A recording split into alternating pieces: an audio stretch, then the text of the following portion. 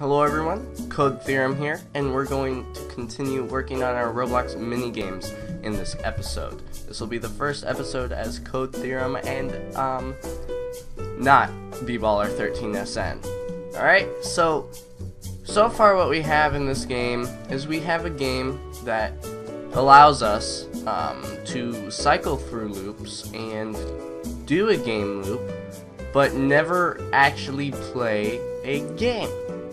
Well, this is terrible, to be honest. We need to fix this and move along, get further along, and actually make this worthwhile. Alright, so we're going to go to our server script service and go to our minigame control script.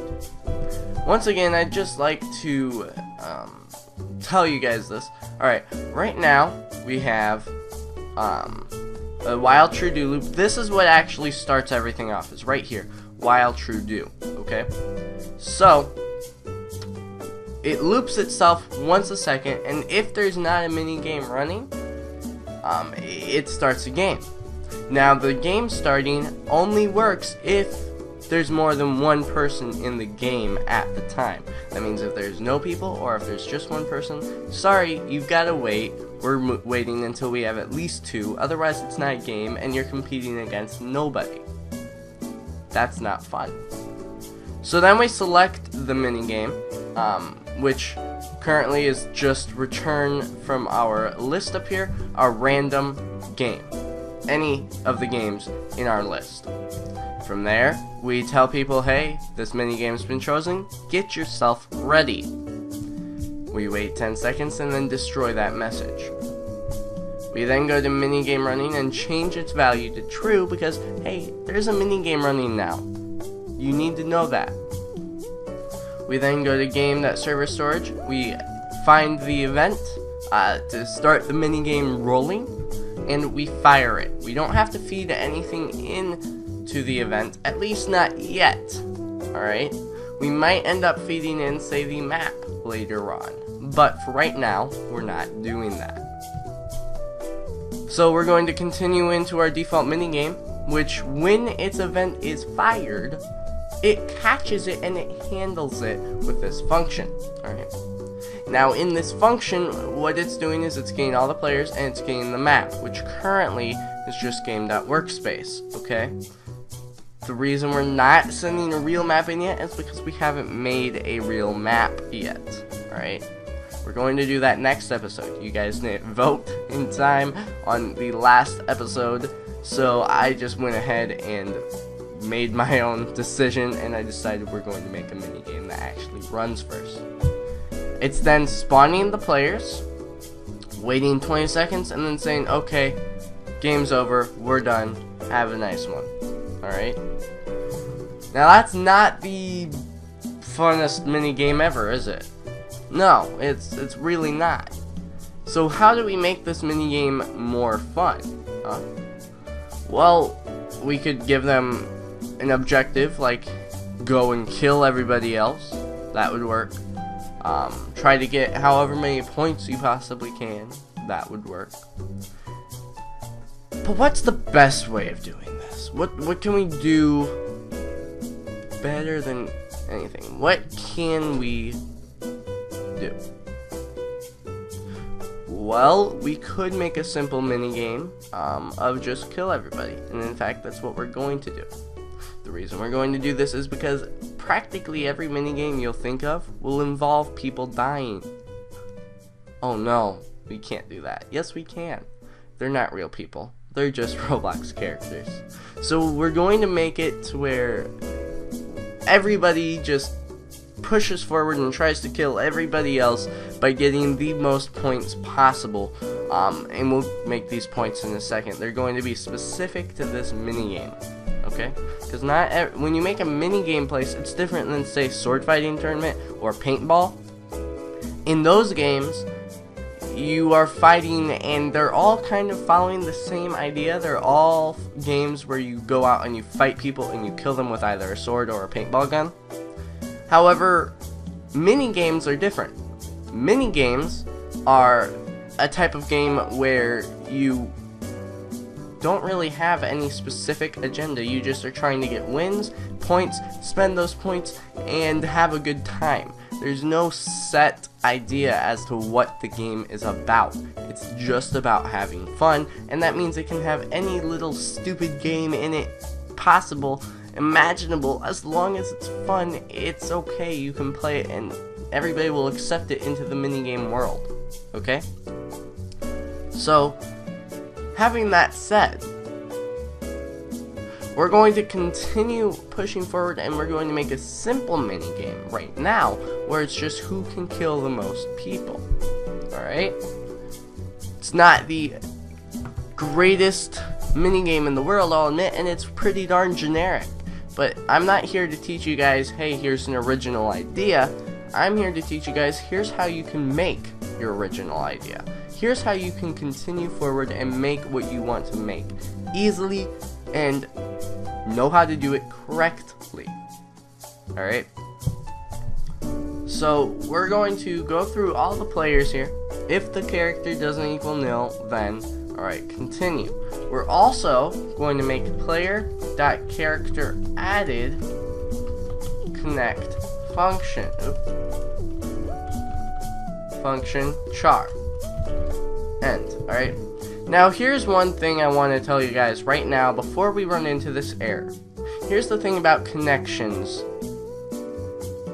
When you connect a handler to an event, it's stuck to that event. Alright? And say we ran this minigame again, right now every time we go through a player, we're adding this character added handler. Well, say the game ran like 3 times and there were still people there from the last time it was played. Well, now whenever their character is added, this thing is going to fire 3 times. 3 times. We only want it to fire once. If it fires 3 times, we could have a real problem. So how do we keep that from happening? Could we check if we've already connected an event to that player's character? Yes, and by the way, you could do that, but the problem with that is it's very difficult to keep track of everything without a complex system. There's a much easier way, actually. The much easier way is just, at the end of the minigame, disconnect all of these handlers from the events. Yes, you can disconnect them. You can erase the connection and basically throw away your handler. It's useless at that point, right? So why keep it? Why make life harder for yourself? There's no reason. So we're going to continue on, and what we're going to do is we're going to make an array up here, or a table, sorry, called connections. Alright? And connections is just going to be an empty table. So now how do we add this event to our connections table, and then what do we do from there? What we do to add it is we do connections, and yes, by the way, handlers, connections, when you do this connecting, it returns the connection, okay? It returns the event connection, and that event connection just holds the handler as a variable. So when that connection finds out that the event has been fired, it uses its handler, okay? But the connection is what you're really getting back. So we'll do connections, and then we don't have to specify the length of this table. We don't have to use this table and specify which each index is right up here. We can specify it down here. So we can do the number of connections already in the table and add one, and that way we're at the very end of the table and making a new index in the table to put this into. Alright, we're just doing that. Now we've got the connection stored in a variable, really easy, and we're going to make a new function here. Function GameOver, okay? End. And we're just going to quickly write this function for I equals 1 number connections do. You guys should know what a for loop is by now. Hopefully you do. If not, comment below. I'll help you guys out somehow, some way. there is videos on it. I have videos. If you just want to go to my channel and search up for loop, feel free to do that. Anyway, we're going to continue. Connections. Oops. Connections. And all you do is disconnect. Alright? Just disconnect it all together. Disconnect everything. Right? We're going through every single one here. Going through a for loop for every single connection, and we're disconnecting it. Which means we're throwing away the handler. We're taking the connection out of that event. We're done with it. And now at the very end, we're just going to set connections equal to a new empty table. We've disconnected everything. Now let's start from scratch. Anyway, down here in the character added event, what we're going to do is we're actually going to create another function called function spawn player character. And actually, yeah, I'll do spawn character char. And alright, so instead of doing it the way we have it right now, and actually we can keep this right here, but we're just going to do spawn character char. Okay? Nothing insanely crazy just yet. We're going to do here, we're just going to take this, copy it right here, change player.character to char or chur or cur, however you want to pronounce that abbreviation I have there, and then map.spawnpoints get children, and you know what, we're going to make this into a variable spawn points. There we go. Copy spawn points, and we're going to do math.random to choose a random spawn point. Math.random 1 and the number of spawn points. So what this is doing is it's moving the character. It gets all the spawn points. We already have all the spawn points in a variable.